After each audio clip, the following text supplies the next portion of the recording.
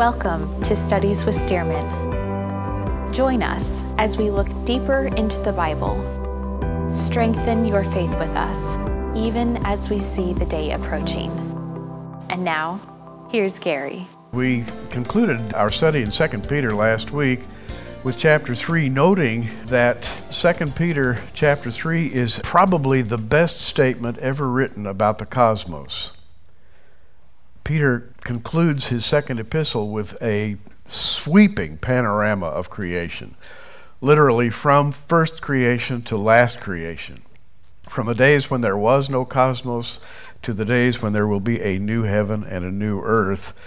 And he concludes with a thought that we must always keep right at the front of our mind. He says in 2 Peter 3:14, "Wherefore, beloved, seeing that you look for such things," that is, the new heavens, the new earth, the restitution of this universe. "Wherefore," he says, "seeing that you look for these things, be diligent that you may be found of him in peace, without spot, and blameless, and account that the long-suffering of our Lord is salvation." In other words, this whole creation motif is for the purpose of salvation. And that salvation is in generic terms. Paul refers to it as restitution. He refers to it as reconciliation. He refers to it as regeneration. Peter calls it salvation. Basically, it's the same thing. It's redemption. This process, regeneration, renewal, restitution, reconciliation, redemption, whatever you want to call it, you are right in the middle of it, and you need to know always that you're right in the middle of it. That is to say, it proceeds as though it depended on you. You can reach out and grab it. Well, Peter concludes this second epistle with a reference to Paul, and that gives us the title of this series. 2 Peter 3:16 says, "As also in all his epistles, speaking in them of these things," that is, the things of the cosmos, "in which are some things hard to be understood." Now there's an understatement. Do you understand particle physics? You know, do you understand string theory? Do you understand all of the idea of hyperdimensionality?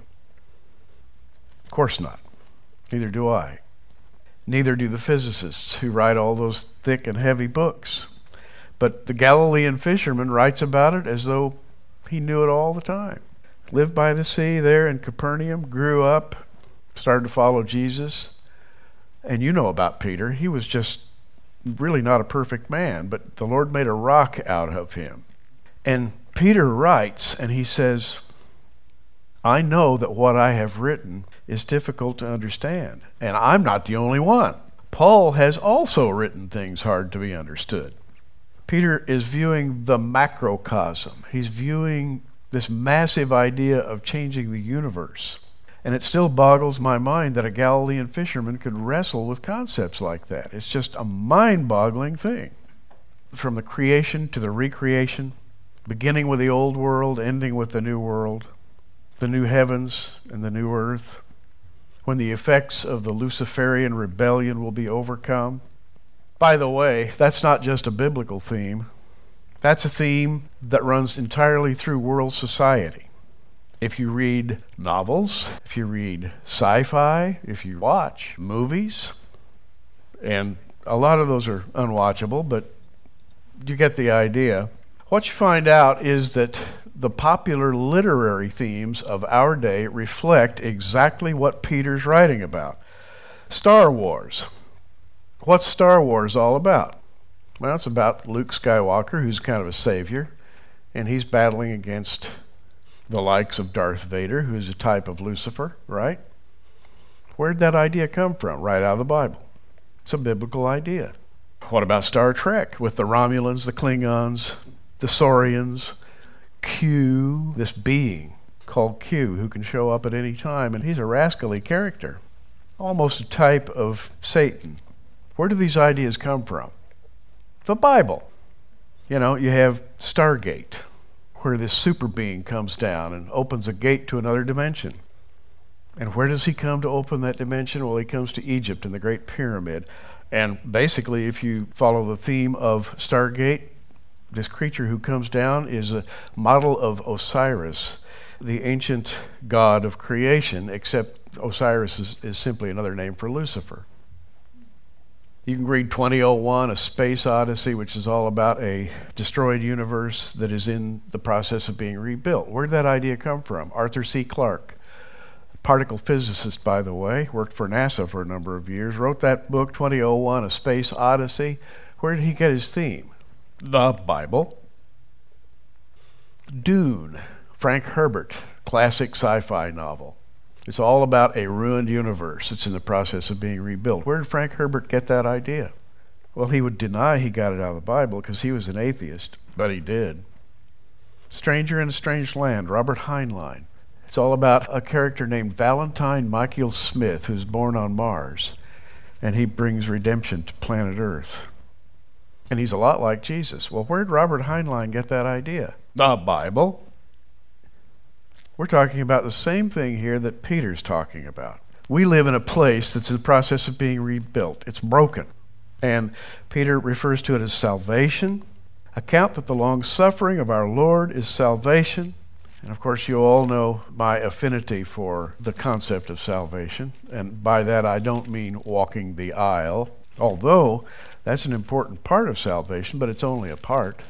When I talk about salvation, I think of what Peter and Paul were thinking about, and John. They always thought of salvation as the total rebuilding of the universe, including a special people called out for God's name. Paul, uses that $50 Greek word apokatallasso, which is translated into English as reconciliation, meaning the changing of one thing into an entirely different thing. That's what we're talking about. That's what Peter is talking about. And today we're going to continue this study by just turning toward the front of the Bible a little bit and going to 1 Peter chapter 1. Peter's first epistle is centered upon giving the faithful a divine perspective concerning the trials of the Christian life. And believe me, the trials of the Christian life are a given.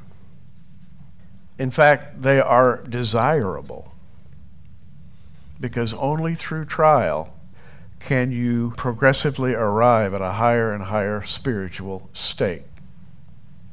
So today, having worked our way across the cosmos, we're going to come back to 1 Peter chapter 1.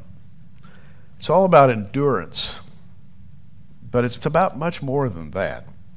Peter, an apostle of Jesus Christ, and let me just say, following that phrase, that both 1 and 2 Peter are academically contested books. You know that back at the Council of Nicaea, 2 Peter was questioned as being authentic. And the Nicene Council felt that it should be left out of the Bible. Nevertheless, it was included. But then again, in the Council of Laodicea, about 40 years later, they almost kicked 2 Peter out of the Bible again. But by a vote, it was included. 1 Peter, same thing. There were a lot of people who said this didn't come from Peter, it's not written by Peter, it's a forgery of some sort, we need to kick it out of the Bible. But through a series of events, 1 Peter was included in the Bible, and as you read it, I think you'll agree with me that the internal evidence, the intrinsic evidence of 1 Peter makes it very clear that it was written by Peter. It sounds like him. It sounds like what's on his heart. Peter, an apostle of Jesus Christ, to the strangers scattered throughout Pontus, Galatia, Cappadocia, Asia, and Bithynia, elect according to the foreknowledge of God the Father through sanctification of the Spirit unto obedience and sprinkling of the blood of Jesus Christ, grace unto you and peace be multiplied. Peter writes this letter from Babylon. It's interesting, if you go right to the end of 1 Peter, that's 1 Peter 5, 13 and 14. In fact, I'll start in verse 12. It says, by Silvanus, that is Silas, a faithful brother unto you, as I suppose I've written briefly, exhorting, testifying that this true grace of God wherein you stand. He's using as his amanuensis Silvanus. Possibly they wrote this letter together, possibly he dictated it to Silvanus. The fact is, Peter was literate, so he may have written it himself, and it's likely that he did, because the style of the Greek in this letter is colloquial. Peter grew up in Capernaum on the Sea of Galilee, and in Capernaum it's known historically that they spoke Aramaic and Greek in their daily language, because Greek was the common language of the land in that day. And so Peter would have been able to write, probably went to Hebrew school, he probably was literate, seems able to write. This letter is written in common Greek and carried by Silvanus, or Silas. Verse 13, the church that is at Babylon, elected together with you, saluteth you, and so doth Marcus my son. So Peter is in Babylon with Marcus. Now a lot of people have said, well, this Babylon may be a metaphor for Rome, since it's well known that at the end of his life, Peter was in Rome. And in fact, probably spent, say, the last decade of his life in Rome. It's very well known that he was crucified in Rome and buried there. And history has tried to make Peter the father of the Roman church. It's much more likely that Paul is the father of the Roman church. Peter spent most of his time in the East. It's very well known that he was in Babylon. In fact, here's an interesting historical fact. Do you remember the Babylonian captivity when Nebuchadnezzar came in 606 BC and laid siege to Israel?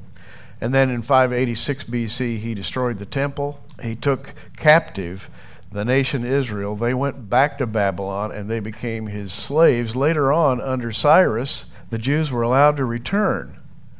But only about 60,000 Jews returned from Babylon during the days of Cyrus. In fact, most of them elected to stay in Babylon. And there was a very huge Babylonian contingent of Jews who remained there all the way up until the time of Christ and beyond, and up until the 20th century, up until the British Mandate to San Remo Conference in 1923, which turned Babylon into Iraq. Up until that time, there was a very sizable contingent of Jews living in Babylon. That's where Yitzhak Kaduri was raised. Some of the greatest Torah scholars of our age were raised in Babylon, believe it or not. Interesting thought, because a lot of people say Peter wasn't really in Babylon, he was in Rome. No, he was in Babylon. And notice how he addresses his letter, Peter, an apostle of Jesus Christ, to the strangers. To the strangers scattered throughout Pontus. Guess what the Greek word for strangers is? Diasporas. Does that sound familiar to you? Have you ever heard of the diaspora? That's a Greek word. So Peter is writing to the diaspora, scattered throughout. What do we think of? We think of the diaspora. We think of those scattered because of their faith, in particular, the Jews and Hebrew Christians.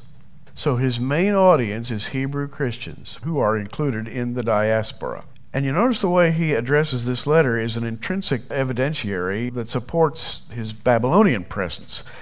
Because if you tell somebody where you are, like I'm in Oklahoma City, and if I were to mention, what are the cities near Oklahoma City? Somebody might ask me, well, they would be, let's see, El Reno, Hinton, Burns Flat, Clinton, Sayre.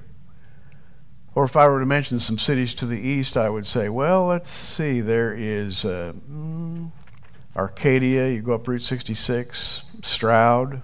But you see what I'm doing? I'm naming cities progressively farther and farther away. And it's the customary way you do it if you tell somebody where you are. That's exactly what's going on here in the first verse. Because Pontus, Galatia, Cappadocia, Asia, and Bithynia go from east to west, away from Babylon, as though Peter is naming places that are progressively farther and farther away from him.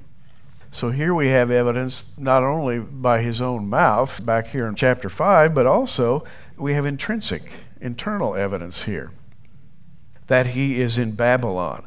Now, having established all that, let's go into the letter. He addresses the diaspora and he says, you are elect according to the foreknowledge of God the Father, through sanctification of the Spirit, unto obedience and sprinkling of the blood of Jesus Christ. Now, does that ring a bell with you? Those few words? That's the Godhead.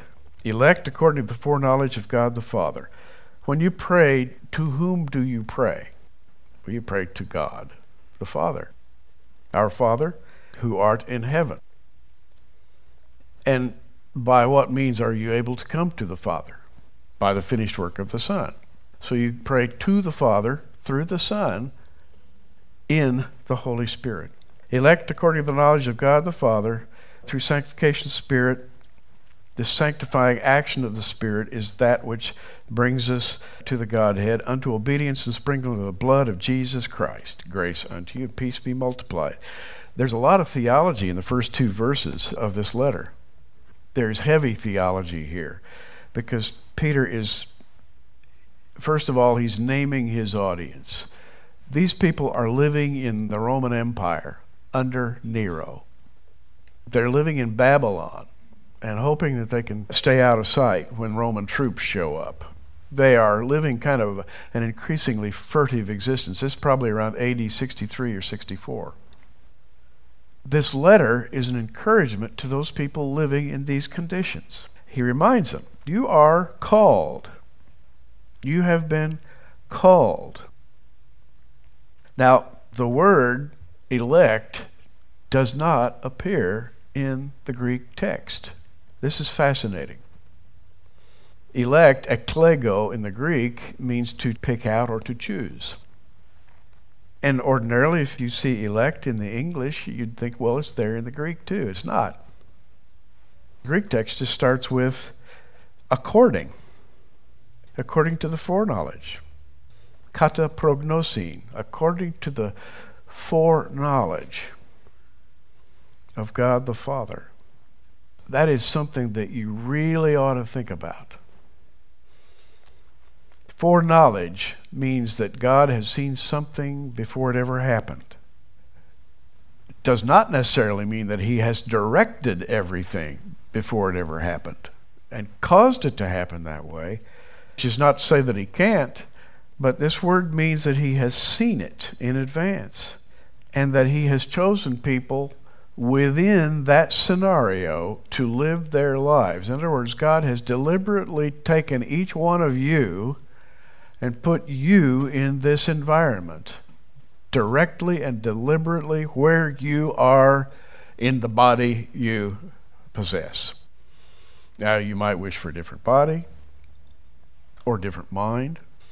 You might wish for a different environment, a prettier place to live. You might think, well, I got stuck with the wrong set of parents, and boy, you should see my Aunt Bill and Uncle Flo. Whew, man, God really stuck me in a place. And you stop and think about it, it's very popular to blame everything on your environment. If you get caught with your hand in the till somewhere, chances are at some point down the line you're going to say, man, if you'd been in my shoes, you'd have done the same thing. You don't know my dad. You don't know what I grew up by. Man, I'll tell you what, it's just, my mother didn't love me. I was poor. I got kicked out of the house. I was like, man, you never heard such a horrible. And why did God stick me in that place anyway? You've heard all that before, right? You've heard 1,000,001 recitations of how I would be a much better person if God had put me in a much better place, right? That's called psychiatry. You sit down, it's $150 an hour, and you tell your shrink just what it is that you wish were different. And he says, it's all right. But what Peter says is, you are elect. That is, you have been, according to his foreknowledge, placed in this particular environment at this particular time for a particular reason. That makes it all better. Through sanctification of the Spirit. Not only that, but you have the Spirit unto obedience. In other words, you are able to obey God because you have been sanctified by the Spirit of God, and you are in the position you are because you have been literally sprinkled with the blood of the Lord Jesus Christ. And then he says, grace to you and peace. Grace, and I love the salutation that the apostles use. Grace is Eucharistou, In other words, God's loving kindness be upon you and peace, shalom. He catches both crowds there, Jews and Gentiles. I really believe that when Jew meets a Jew, it's always shalom, shalom aleichem shalom. And when a Greek meets a Greek, Eucharistu, grace be unto you. And then he gets them both right here, Jews and Gentiles. Blessed be the God and Father of our Lord Jesus Christ, which according to his abundant mercy hath begotten us again unto a living hope by the resurrection of Jesus Christ from the dead. Peter never misses an opportunity to talk about the resurrection of Jesus Christ from the dead, because that's so much part of your identity. Jesus came to live in a physical body. He was a physical person who lived a physical life with physical people. He heard the sounds, smelled the smells. He was here. When he died a physical death, a horrible physical death, in which he was pierced repeatedly so that all of his blood ran out. That's about as physical as you can get. And when he was resurrected, he was physically resurrected into a physical body, and he'll be a physical person forevermore. A living hope by the resurrection of Jesus Christ from the dead to an inheritance incorruptible and undefiled, and that fadeth not away, reserved in heaven for you. In other words, each of you has that thing which a rich man would pay $100 million to get hold of. If a rich man had $500 million, I dare say he'd give about $490 million of it for the promise of eternal life. If he could just get the right Swiss doctors and the right pills, and if he could get somebody to promise eternal life, he'd give just about every penny he had, right? And there are a lot of rich men that are trying to do it. They figure out all kinds of ways to stay alive longer, and even having themselves frozen so that they can be unthawed, when medical science reaches a cure for their current disease. I got news for you. Through Jesus, we have eternal life right now, physical eternal life forevermore. Peter calls it an inheritance incorruptible and undefiled. Now that's important to remember, because we're not perfect, we human beings. And we're going to get to that as we get a little deeper into 2 Peter here. We have been placed where we are for a reason. And this is the thing that I've got to come back to again and again and again. I have to bring myself back to that all the time. Because my tendency as a human is to say, oh man, oh God, why did you put me where you put me? It would have been so much easier if you had put me over here. As I used to say, laughingly, I wanted to be born the eldest son of the wealthiest jeweler in town. And God didn't do it. No, he put me where he put me for a very, very good reason. And he put you where he put you for a very good reason. And you have to constantly remind yourself of that, because your inheritance is being carved out of the place he put you. And it's not like any other inheritance in the entire universe. You are unique. Look at verse 5. 2 Peter 1:5 is just an amazing thing. He continues to talk to these people who are scattered abroad, and he says, who are kept, you are kept by the power of God through faith unto salvation, ready to be revealed in the last time. Ready to be revealed in the last time. Notice where it says you are kept. You are kept by the power of God. I want to tell you something. You cannot live the Christian life. I want to say that again. You cannot live the Christian life. You know what's inside of you. I know what's inside of me, and I'm not going to tell you what's inside of me any more than you would tell me what's inside of you, right? Are you perfect inside? We're going to be this way till the day we die. We are imperfect creatures who cannot live the Christian life, but we are kept by the power of God. That's a promise. We're kept by the power of God. That's the astonishing promise that Peter wants everybody to know about. We're kept by the power of God. Now, that runs counter to a lot of theology. Now, there are entire denominations that teach that if you commit the abominable no-no, that God will kick you out of the heavenly choir. And you may not be able to get back in again, or you may, depending on what you do. I don't believe that at all. I think that if you are safe in Christ and washed by the blood of the Lamb, sanctified by the Spirit, in communion with the Father, that you are kept by the power of God, not by your own power, not by your own inner abilities, not by your own piety or sanctity or goodness, internal goodness. Don't look inside of me for goodness. If you look inside of me, you're going to see some things you probably wouldn't want to see. But look to God, because He's the one who keeps you. Peter says, who are kept by the power of God through faith unto salvation. There's that term again. Salvation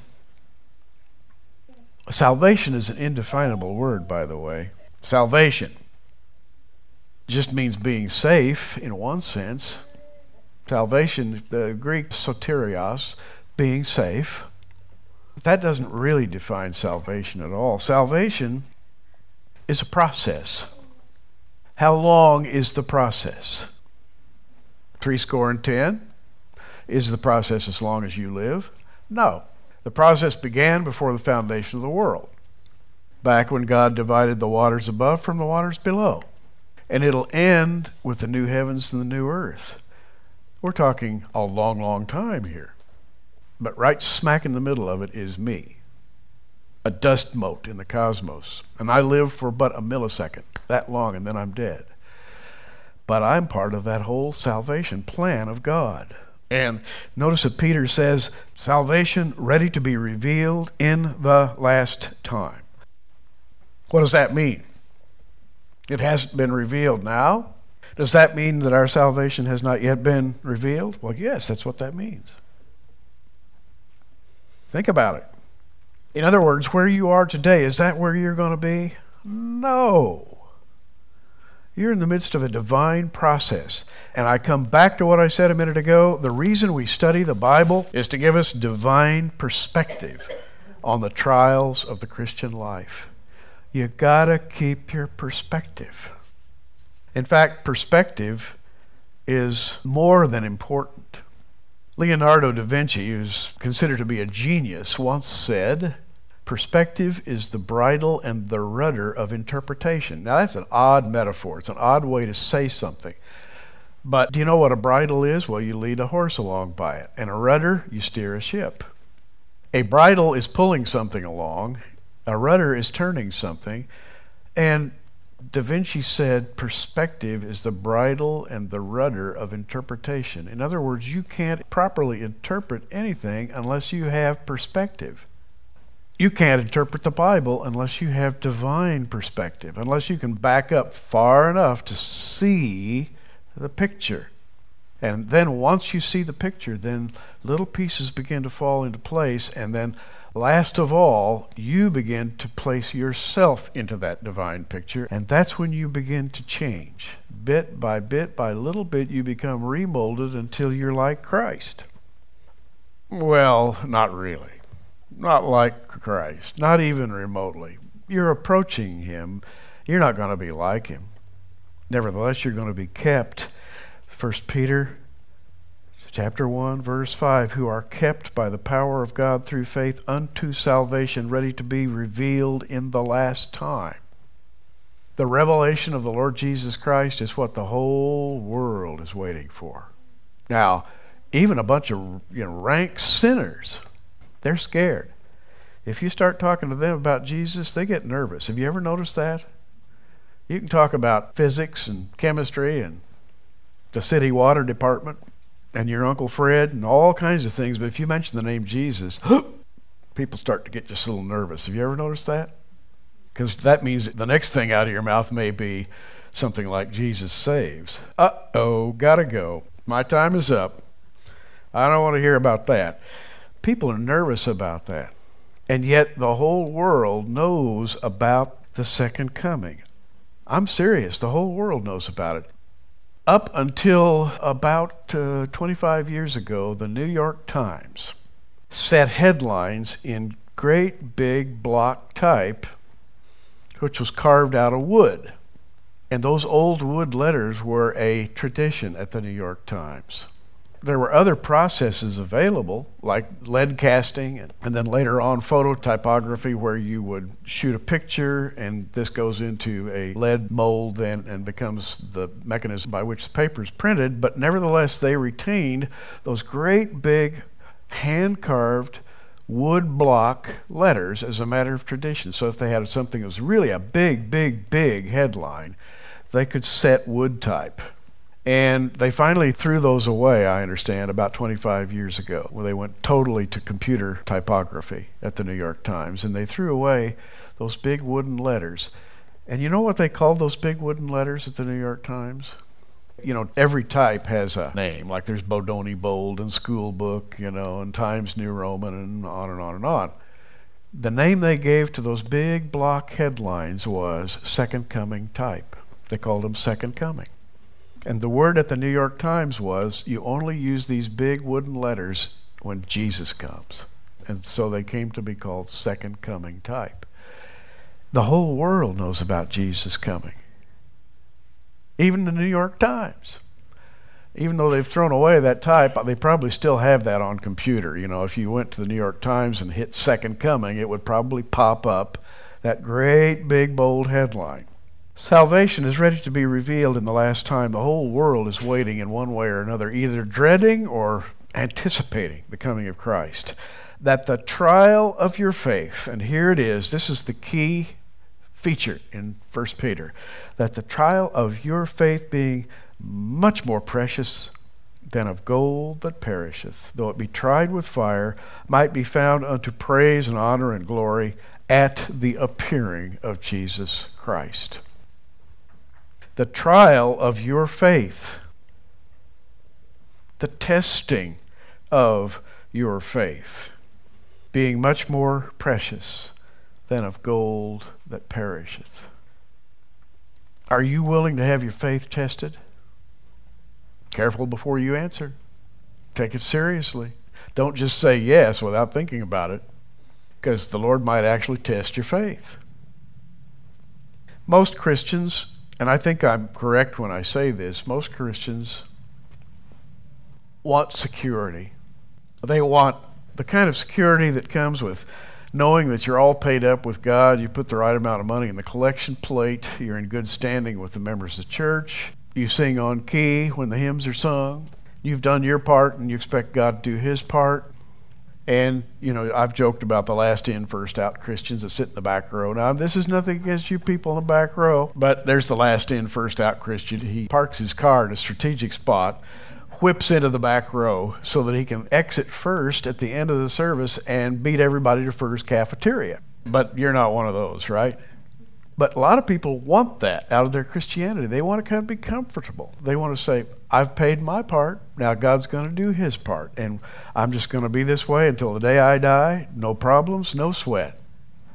That's not what Peter says. He says that the trial of your faith being much more precious than of gold that perisheth, though it be tried with fire. And there's some of you in here today that have been tried with fire and are being tried with fire, might be found unto praise and honor and glory at the appearing of Jesus Christ, whom having not seen you love, in whom, though now you see him not, yet believing you rejoice with joy unspeakable and full of glory, receiving the end of your faith, even the salvation of your souls.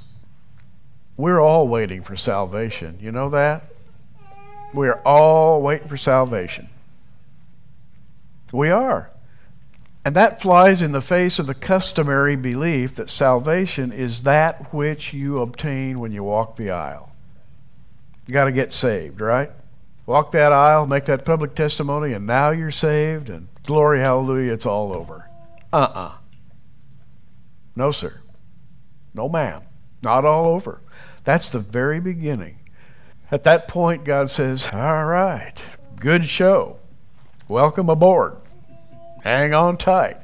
And be careful what you ask for, because you might get it. You all know what I'm talking about, really. But this is what Peter is talking about. He's giving us divine perspective macrocosmically in 2 Peter.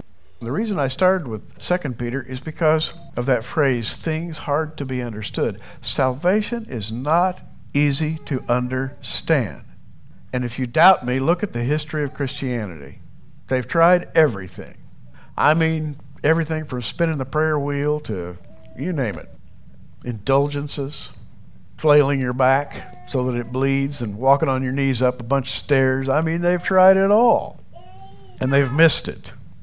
The end of your faith, not the beginning. Notice that? Verse 9. Receiving the end of your faith, even the salvation of your souls. It doesn't even yet appear what I'm going to be. It does not appear what any of you are going to be.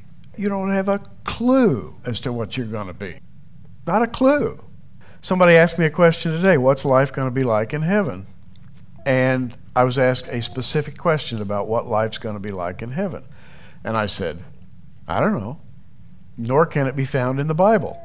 And if you find it, let me know, because I haven't seen it yet. I don't know what we're going to be like in heaven. Do you know what kind of bodies we're going to have? Absolutely not. We have some vague idea because we're going to be like Christ. But what does that mean exactly? We're going to be above the angels. What does that mean? We don't know. The end of our faith is a mystery. And yet we proceed as though we could see everything because we have faith. And salvation begins with being washed in the blood of Christ. It proceeds with sanctification of the Spirit, and it ends with resurrection unto eternal life in a glorified body. I'd love to get my glorified body. I don't have it yet. And what you see before you is anything but glorified. Believe me. I have no idea where I'm going, but boy, I'm going, and I'm going to get there. Of which salvation, says Peter. Now you talk about things difficult to be understood. Of which salvation the prophets have inquired and searched diligently, who prophesied of the grace that should come unto you. Searching what, or what manner of time the Spirit of Christ which was in them did signify. They didn't know. We're talking about the Old Testament prophets here. They prophesied about the coming of Christ. They prophesied about salvation. They prophesied all kinds of things, and they didn't know. Searching what, or in what manner of time the Spirit of Christ which was in them did signify when it testified beforehand the sufferings of Christ. Psalm 22, for example, was written as a prophecy of the crucifixion.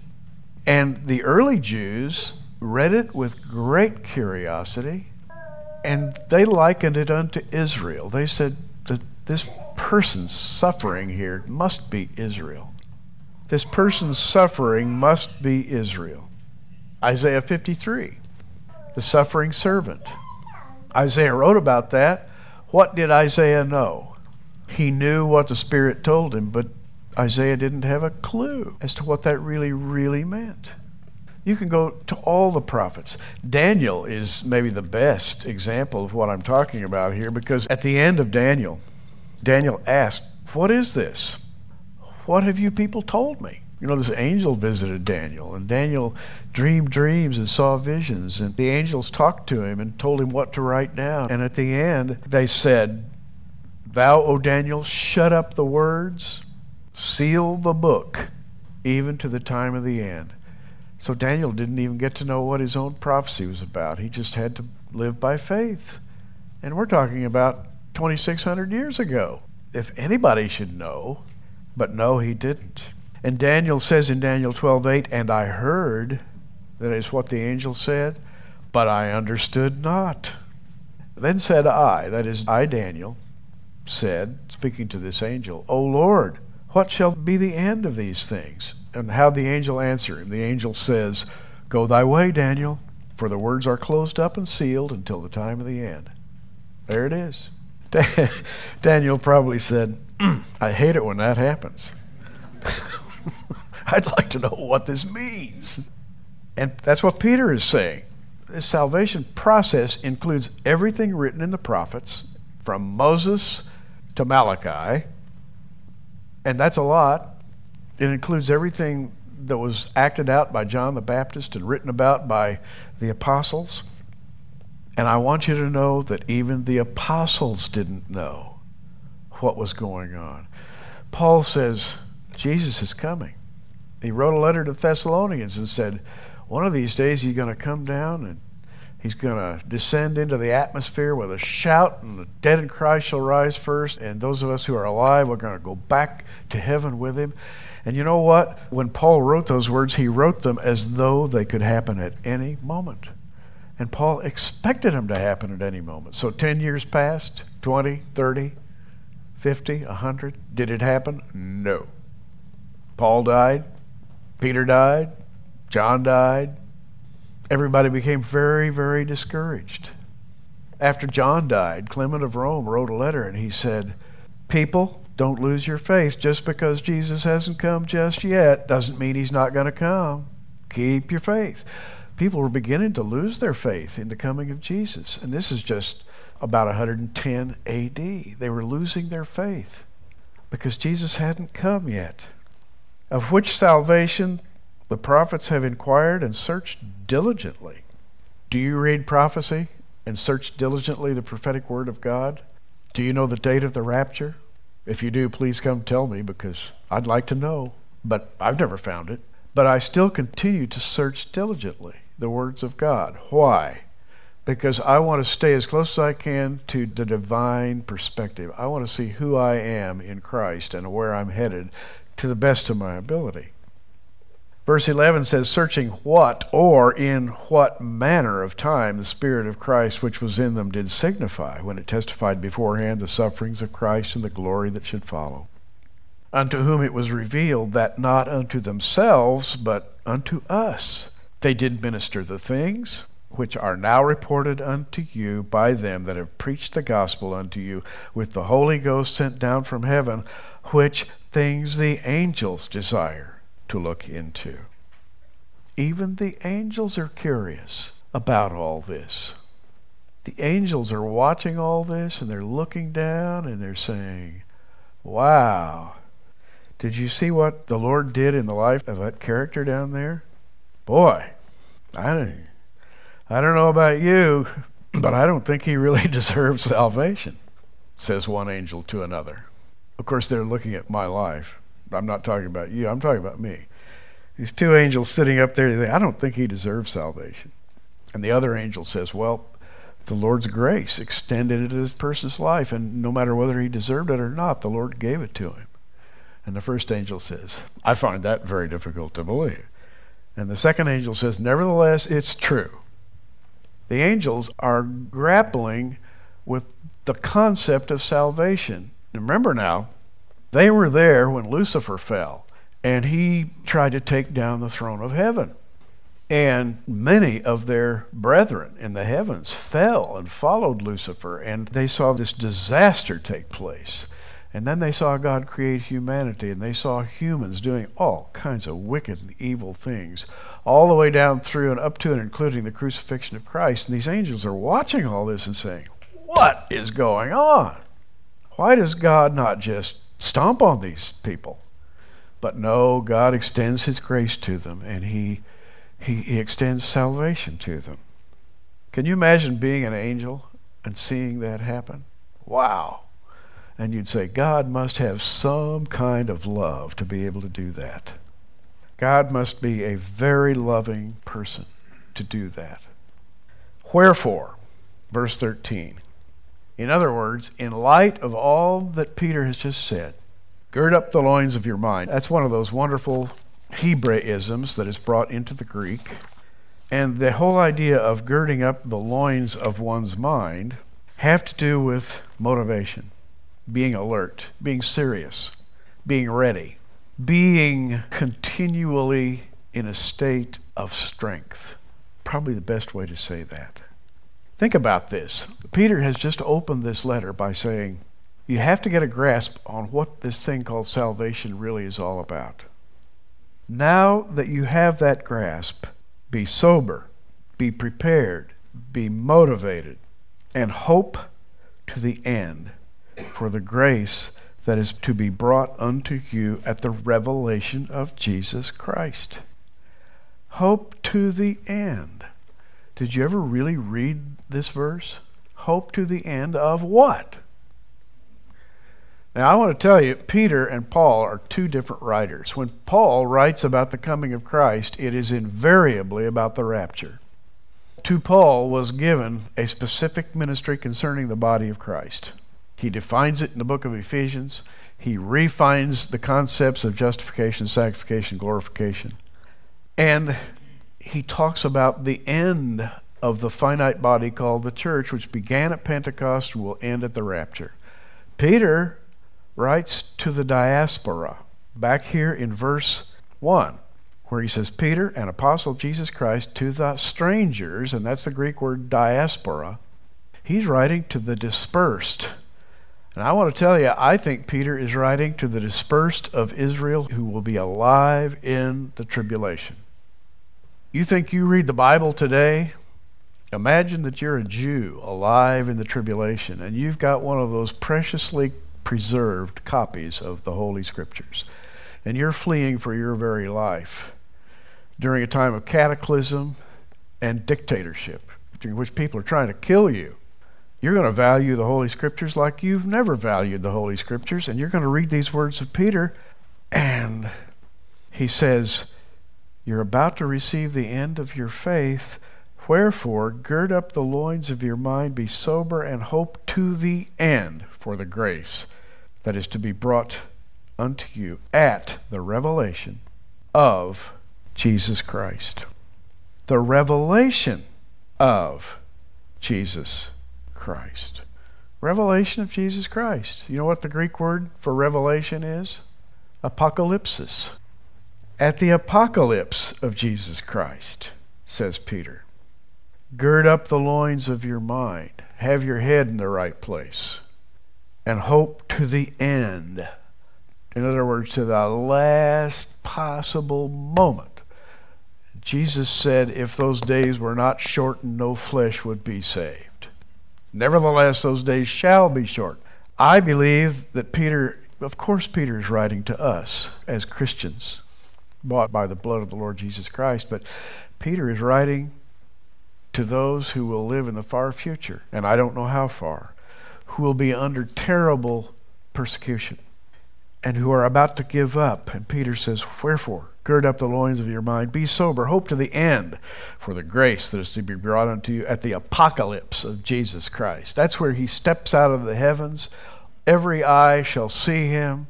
The tribes of the earth shall mourn. The Jews, the 12 tribes, will realize who it was that their ancestors crucified.